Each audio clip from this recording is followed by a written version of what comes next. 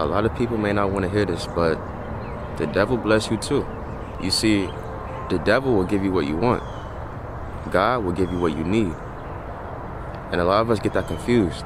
The devil gonna give you these stuff that fulfills your ego. They give you dopamine. You know what I'm saying? God will give you what you need. Maybe you needed that heartbreak. Maybe you needed to lose that job to receive a better job. He puts you through situations that will make you stronger. The devil will give you blessings and stuff like that that will make you weaker in the long run. You know what I'm saying? To satisfy your dopamine. So important to know the difference. In life, man, you may lose certain things in life. Bonds, friendships. The thing about it is in due time, it always gets replaced with something better. Now, it may not happen right away. It may take years.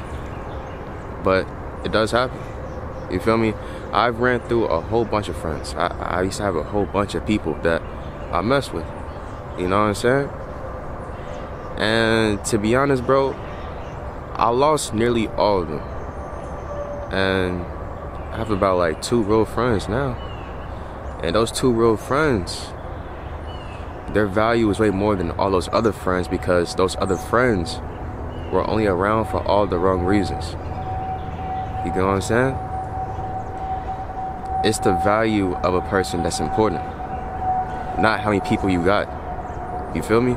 You got to keep that in mind, and that alone will keep you grateful. I think so.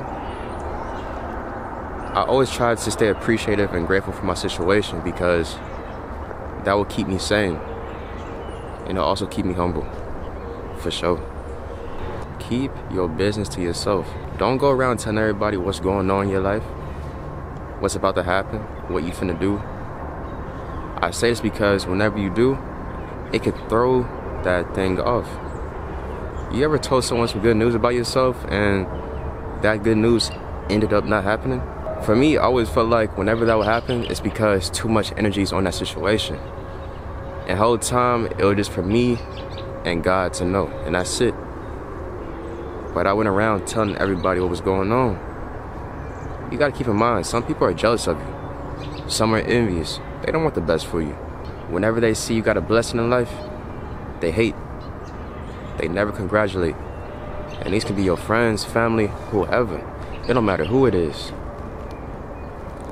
It'd be the people you least expect. Truthfully.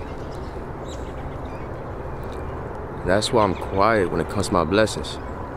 Until they fall through. Until they happen. Alright, y'all, so I'm gonna end this video off right here, you feel me? I just want to say I appreciate all you guys who watch this video from beginning to end, you feel me? Yet again, for my new people, if you are new, don't forget to like, comment, and subscribe.